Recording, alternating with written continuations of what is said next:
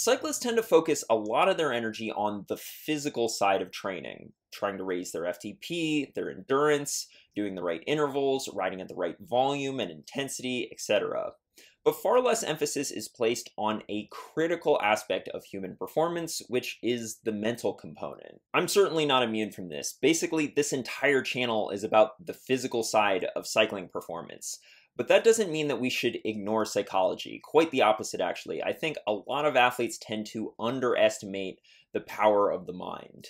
My guest today is an expert in this very topic. Dr. Jim Taylor is a leading authority on the psychology of endurance sports. He's consulted with Olympic and professional athletes in cycling, mountain biking, swimming, triathlon, and cross-country skiing. He's the author of 18 books, including Train Your Mind for Athletic Success, and he's a committed endurance athlete himself, a sub-3-hour marathoner, Ironman triathlete, and world-class age group triathlete. In this first part of our discussion, we get into why mental training is so important, what it is and how to implement it, what tricks you can use to deal with the pain and suffering that goes along with endurance training in racing, and finally, how to motivate yourself and when training motivation goes too far.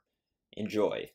As a cycling coach, I definitely focus a lot on the physical side, but you're very focused on the mental side, obviously. How important is the mental side compared to the physical side so that people can get an idea of how much they should be thinking about these things? Well, Dylan, this is a question I've asked thousands upon thousands of athletes over the years. And before I give you my perspective, let me ask you, how important is the mental side of cycling compared to the physical and technical side?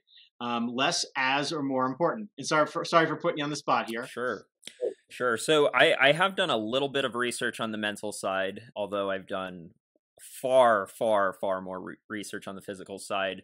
I believe I had a video on how you can improve your mental toughness, which is important for cycling because both in training and in racing, you're going to be putting your body through pain, and being able to withstand that pain is important. If I had to venture a guess, I would say that maybe the physical side is 70 to 80%, and then the mental side would be the rest of that. Sure, I appreciate that.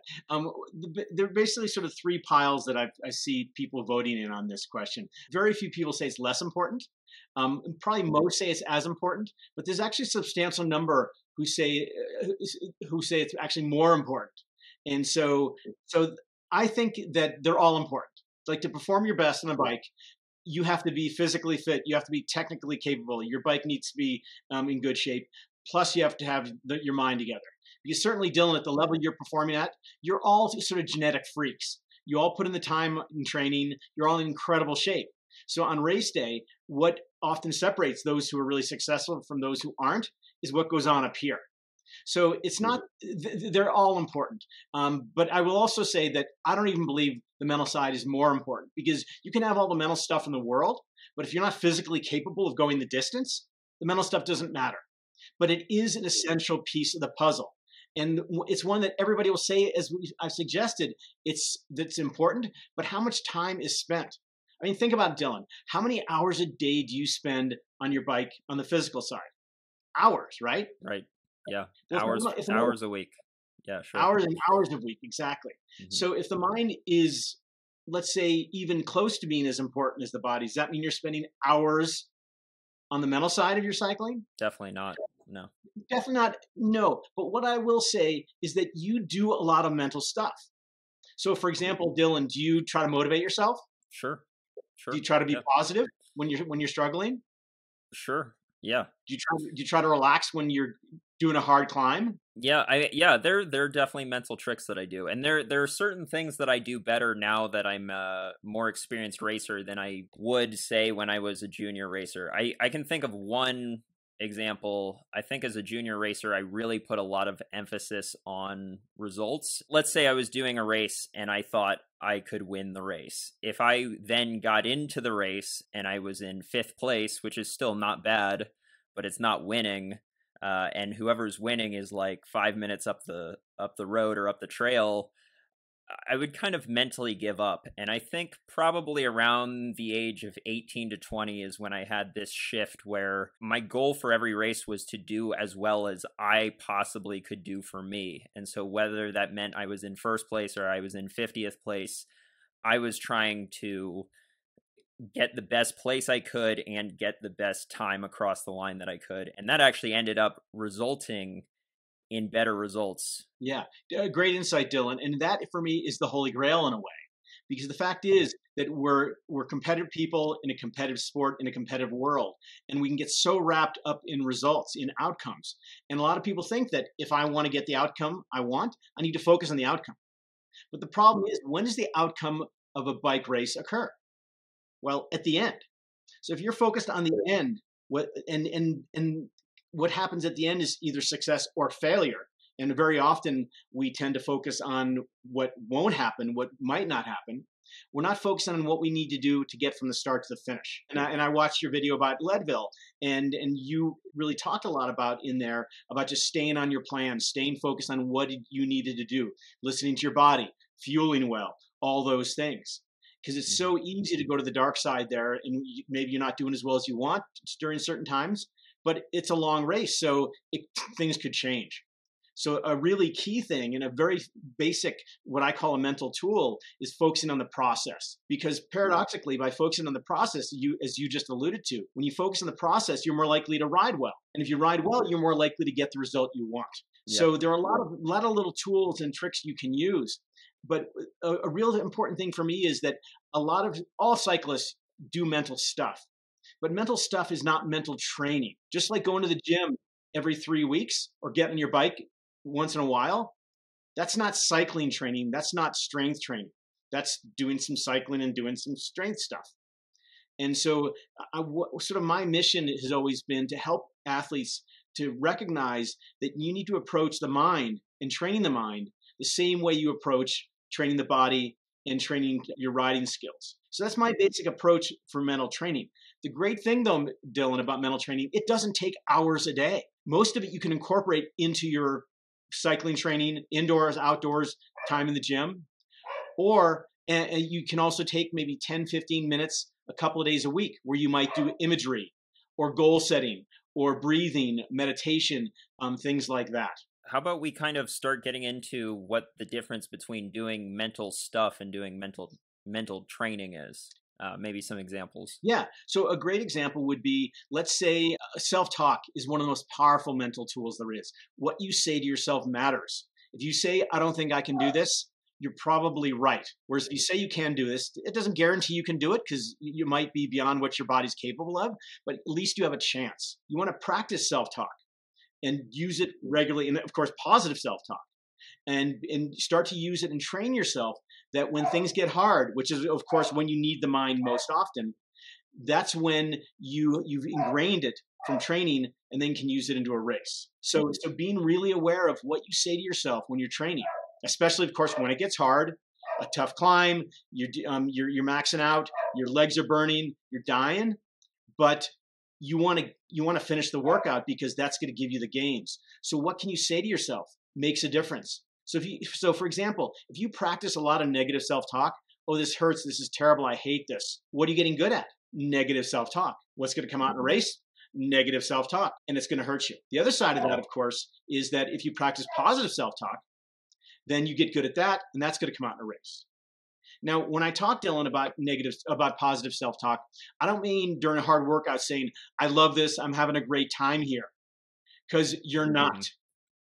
And I just finished a hard indoor workout, and it wasn't fun. Mm-hmm. But if you can say some things that are positive and realistic, like I'm getting stronger, I'm striving toward my goals, this is going to end soon, I'm going to get through this, I'm going to be stronger for this. Practicing those things change the way the experience of a hard workout is, because a hard workout is by definition physically hard. It hurts. It's tiring. Indoors, it can often be boring.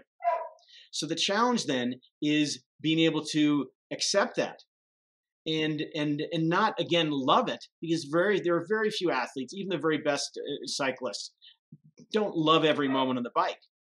but they know it's a part of the process of what they need to do to achieve their goals. So in training, Yeah. being aware when you go to the dark side, a little Star Wars metaphor there.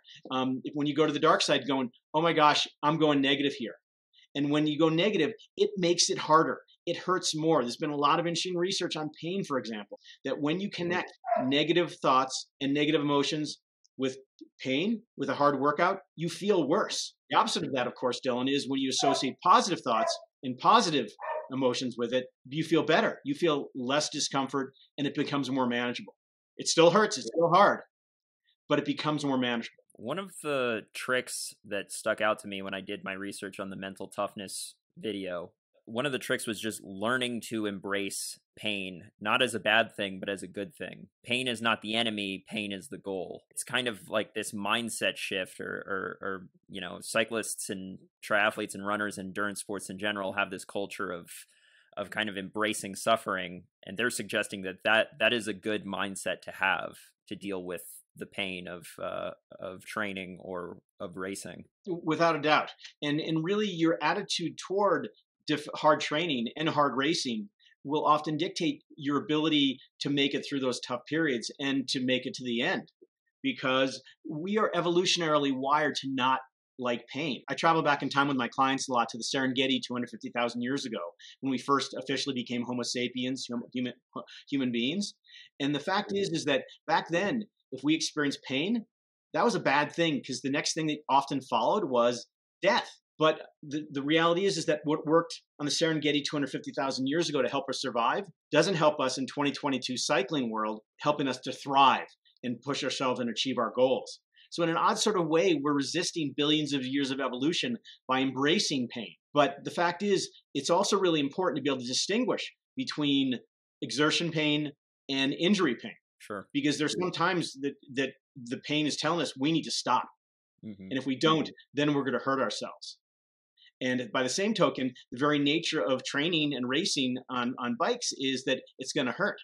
So being able to recognize those differences, and when it is just exertion pain, to be able to say, this is part of the deal, let's do this, let's keep it going, this is going to help me get where I want to go. So if we could get a little bit more specific for a moment. So one of the biggest stressors that I find when I tell an athlete, you know, what their training is for the week is if I have an FTP test for them to do. That's one of the most stressful workouts. They're the most nervous for it. A lot of times they don't complete it because maybe they shot for a number that was too high and then they couldn't hold it. It's a very mentally challenging thing to do because, I mean, you know, depending on the person, oftentimes I'll have them do a 20-minute test. 20 minutes is quite a long time to hold a very hard effort. I'd like to see what you think about this and maybe then get your opinion on some other strategies you could use to prepare for something like this and then get through an effort like this. But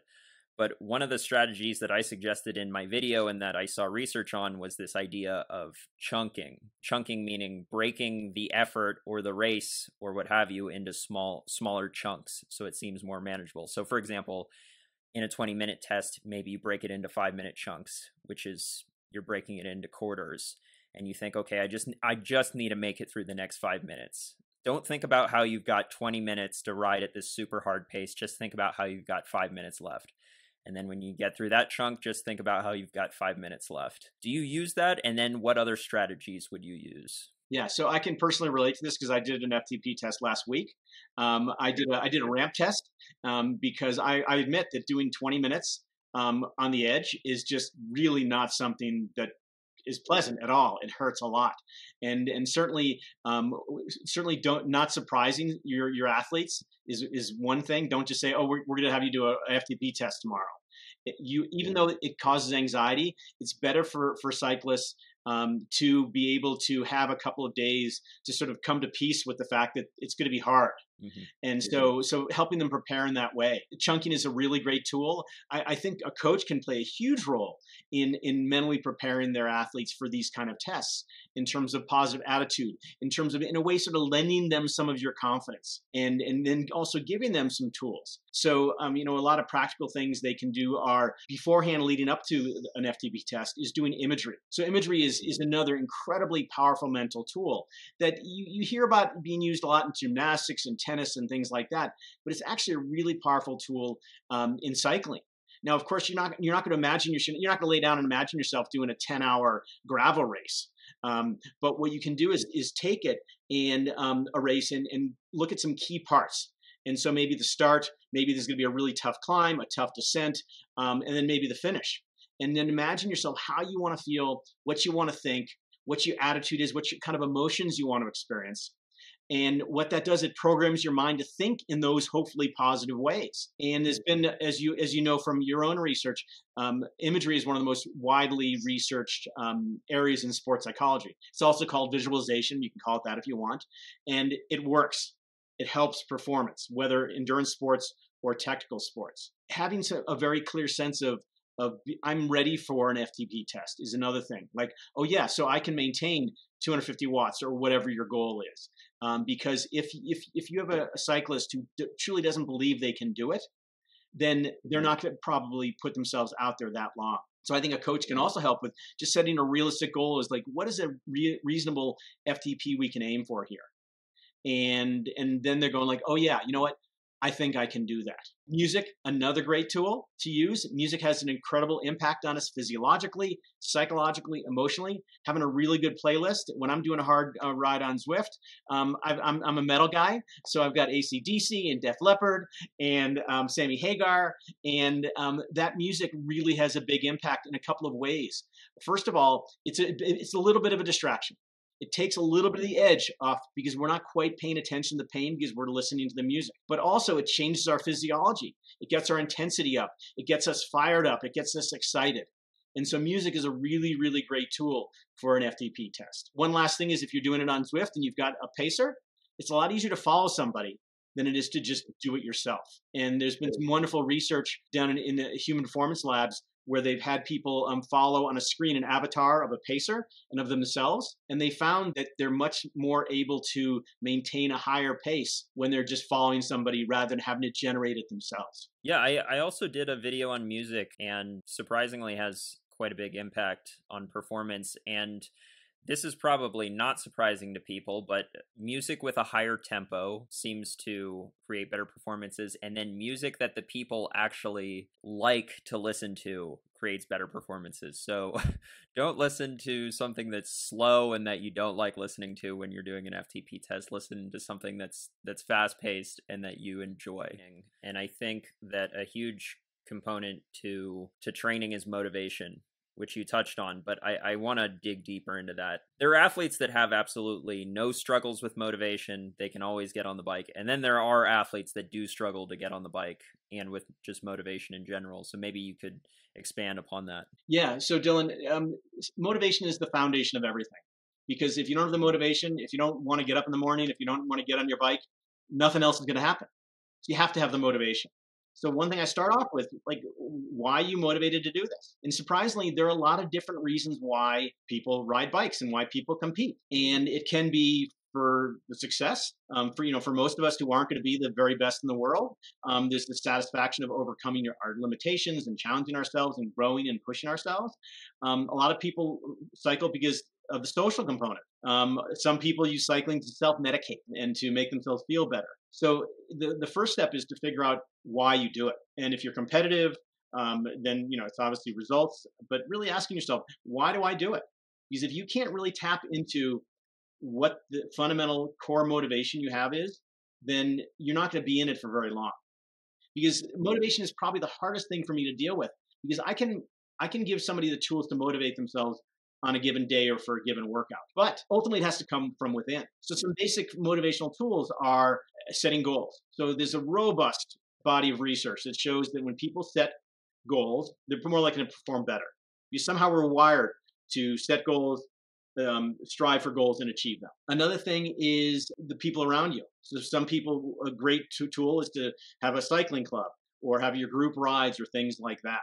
Another really important thing, especially during a workout, is reminding yourself why you're doing it, because training hurts. That's the reality. And again, we're not wired to want to hurt. And so when you're hurting, to be able to go remind yourself, okay, I'm hurting now because this is going to help me to achieve my goals. So we're giving yourself a reason why. I want to go to Worlds. I want to go to Nationals. I want to finish this century ride. whatever it might be, whatever your goal is, being able to tap into that when things get hard. So again, using these different motivational tools on a regular basis so that you become good at them. So that's your go-to, that's your natural response when you are starting to feel a little bit unmotivated. I also want to turn this around a little bit because yes, we all know people who are absolute maniacs when it comes to motivation. They never get unmotivated. But that can also be a problem because that causes overtraining very often. And it's really important to see to include in your motivation listening to your body and periodizing and not just going red line all the time. And you've done a bunch of different videos on periodization, for example. And so really being in touch with your body and listening to your body. Because I know I'm fundamentally a very motivated person, but there are going to be some days when it's like, I really don't want to do that. I really don't want to work out or do a hard workout. And then I listen to my body. And I don't think, oh, I'm lazy. I think I'm being smart because our body has a tremendous capacity, if we're motivated people, to tell us when we need to back off. And that a part of that motivation is rest and recovery. Yeah, I've done a video on overtraining and what the signs and symptoms of overtraining are, and one of the biggest symptoms is loss of motivation. And I think that if you are generally a motivated person and you don't have a hard time getting out of bed and getting yourself onto the bike and training, that's not usually an issue for you, but now it has become an issue for you. You should take that very seriously. That's not something that you should ignore. Right. But that's really hard to do if you're a highly motivated athlete and you see rest and recovery as weakness or not doing a workout as weakness. But part of the education of an athlete, as you well know, is being able to see that there are going to be those days when I'm just not that motivated, or I'm stressed out, I've got stuff going on with work or family or whatever it might be, and that I can change things up a little bit, and I can be flexible, and I can take a day off or just do an easy spin instead of doing a hard intervals or whatever it might be. So ultimately, though, it gets back to tapping into that core motivation of I just love being out there. I just love pushing myself. I love hanging with my buddies. I love that feeling after a really hard interval ride of getting off and my legs are shaky and it's like, wow, that's cool. Thanks for watching. I want to announce that I'd like to start doing a weekly Q&A on Patreon for my supporters. You can ask me anything you'd like. If you're interested, follow the links down in the description below. I also have details on coaching and training plans listed down in the link below as well. Be sure to like this video if you enjoyed it, subscribe, and share it with your cycling friends. I'll see you in the next one.